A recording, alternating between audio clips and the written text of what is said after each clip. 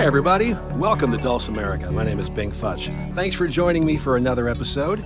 Now if you watched the last episode, you saw that I was in Morris, Illinois at the Gephardt Woods Dulcimer and Traditional Music Festival, and I was playing my DulciVox, well, not mine, a DulciVox that is a prototype. And on my way to Woodburn, Indiana to pick up a new DulciVox, that's the DulciVox Pro. I figured while here, why not take a look at how this amazing new instrument is constructed. So there's only one place you can do that, and it's here at Folkcraft Instruments.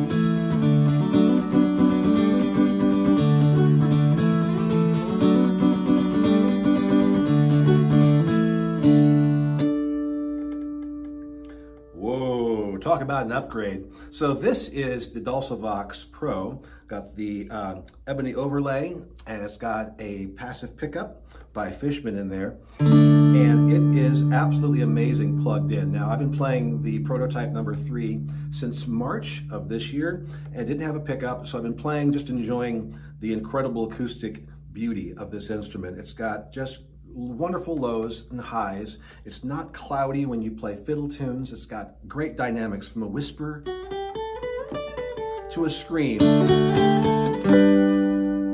But the question remained, how's it going to sound when you actually plug it in and use the pickup? And the answer is, it sounds amazing. This is a piezoelectric pickup underneath the bridge, and typically it's got a little bit of a mid-range quacky sound to it that lets you know that you're not dealing with a magnetic pickup or something of that nature.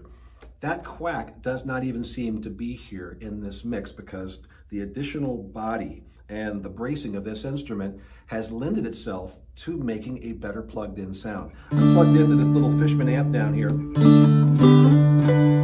and I've been playing everything from gentle pieces to barnstorming rock and roll tunes, and this is handling everything with amazing balance.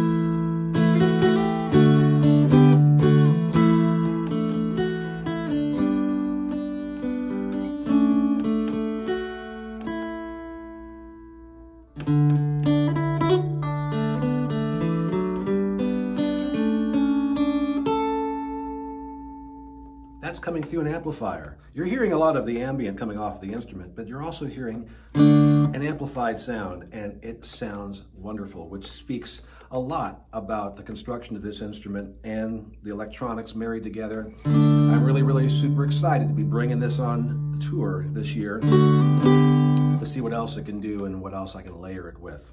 Very fun time.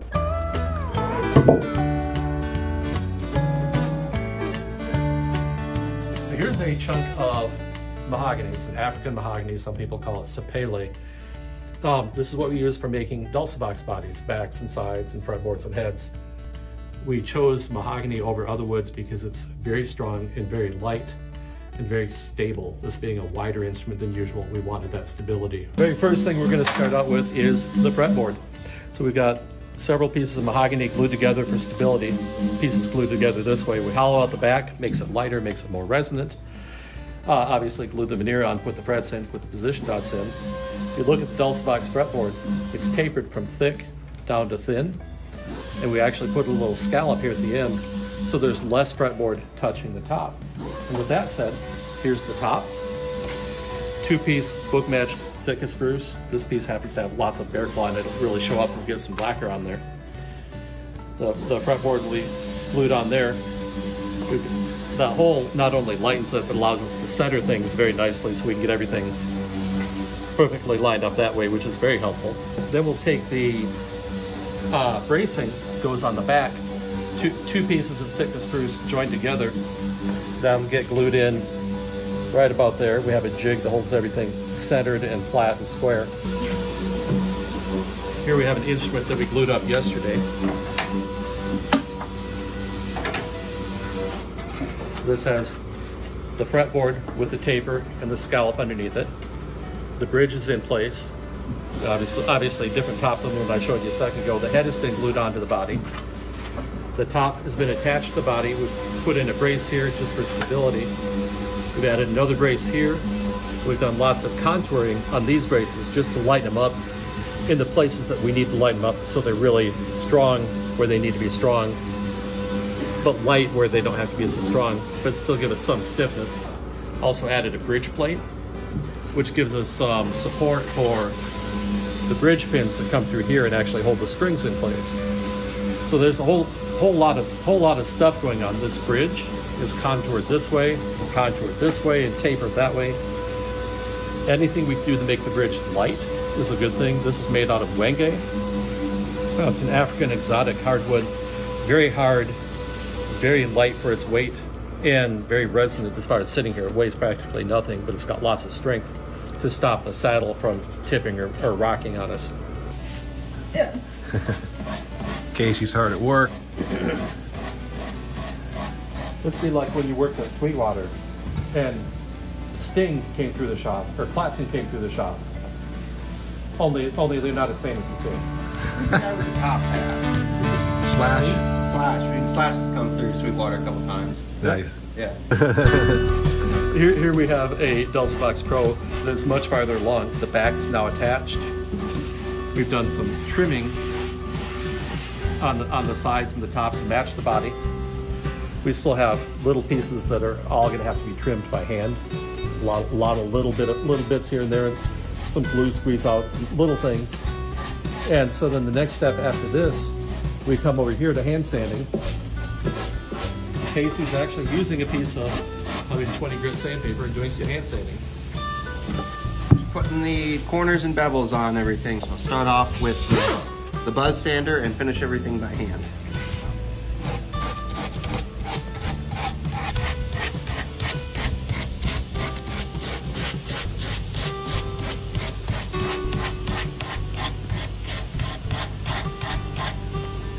All those sweet rounded corners for you instrumental people that complain about sharp corners on your instruments. None here.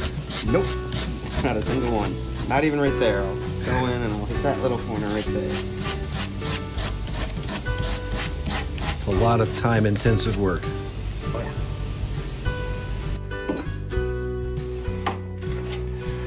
All right, so here we are in our lacquer area. This instrument has been fully sanded.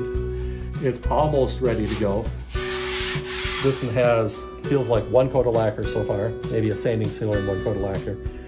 We will end up getting it a vinyl base coat, vinyl sealer base coat, and then 3 coats of nitrocellulose lacquer on top of that. And if you run your finger over the instrument, you'd listen to this. But once we sand it,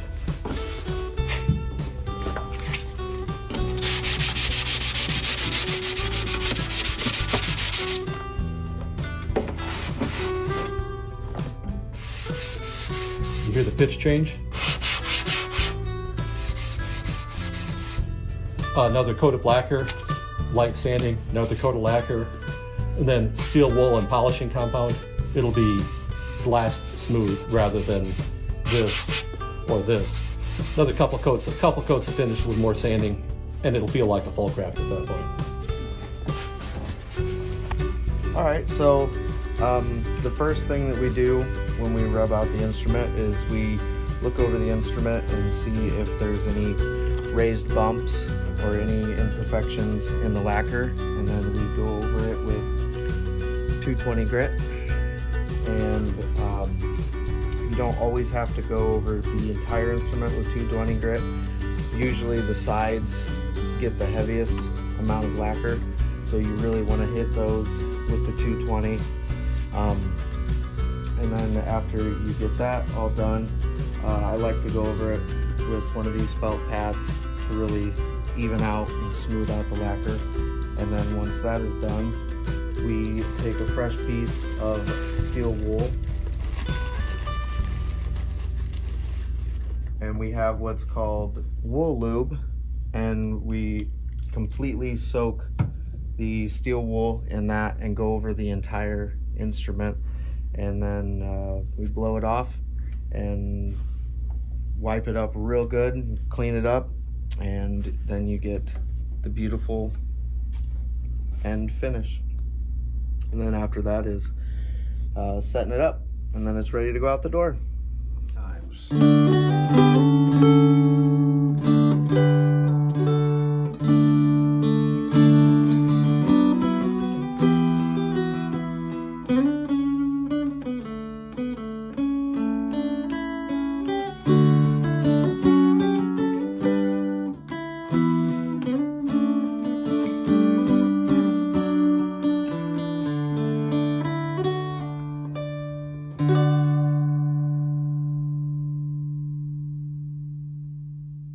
Wow. Wow. Unbelievable. Well, I've been rocking and rolling inside with this new baby, and the wind is rocking and rolling outside. The wind is really sweeping across the plains here in the Midwest, and it's been interesting. I'm going to be making my way out of here in a little bit, but what an adventure. Thanks to Casey, Cheyenne, and Richard for taking me behind the scenes of the development and now the production of the DulciVox. An absolutely incredible breakthrough for the mountain dulcimer. I've been playing this instrument just about all of my life, and have played many different types of mountain dulcimers. And I've been with Folkcraft since actually 1994, and have enjoyed what they've been doing and bringing to the table, and all the different flavors that have come since then. Well, I'll tell you what, good golly, Miss Molly, it's windy. This is a quantum leap for mountain dulcimers and mountain dulcimer enthusiasts everywhere. It's a big-bodied, big-throated, huge-voiced instrument that's still gentle enough with those quiet moments and the dynamics it respects. You can take it as hard as you want to play it, or sing it as sweetly and softly as you want to lay it down. And this instrument is there for you. It's very responsive, the sound is balanced, and when you plug it in, it actually sounds a lot like when you hear a guitar player and they're using that piezoelectric pickup. It sounds great on an instrument that has a proper voice box for that sort of amplification.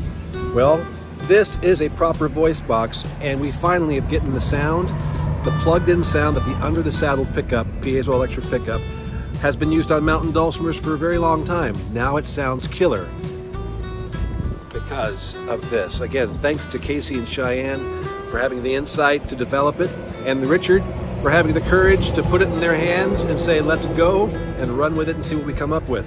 They came up with the DulciVox, and I cannot wait to show it to you on the road this summer. From Woodburn, or I don't know, maybe Kansas it feels like. It's a twister, it's a twister. We'll see you soon. Peace.